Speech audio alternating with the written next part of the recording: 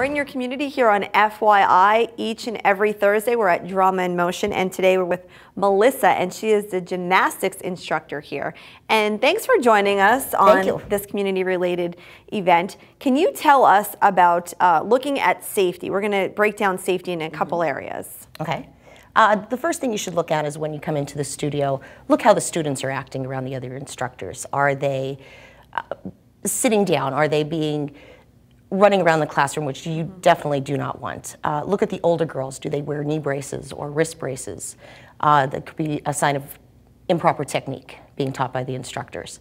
You did a great job with the Miss Greater Hazelton Scholarship Program with the Children's Princess Camp, and I know you had a lot of different ages to work with. So what kind of safety do you have to look for when you're dealing with certain ages mixed together?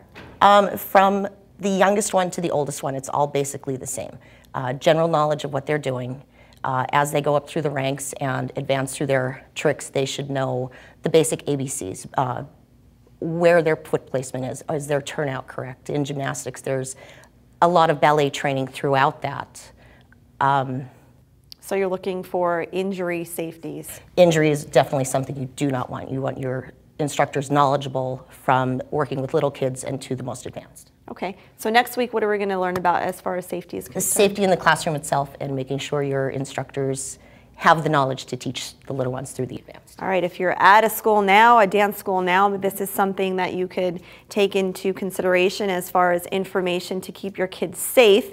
And if you're looking for a dance studio, Drama in Motion, you can call Joelle, and you can check out our segment each and every week here on FYI on Thursdays.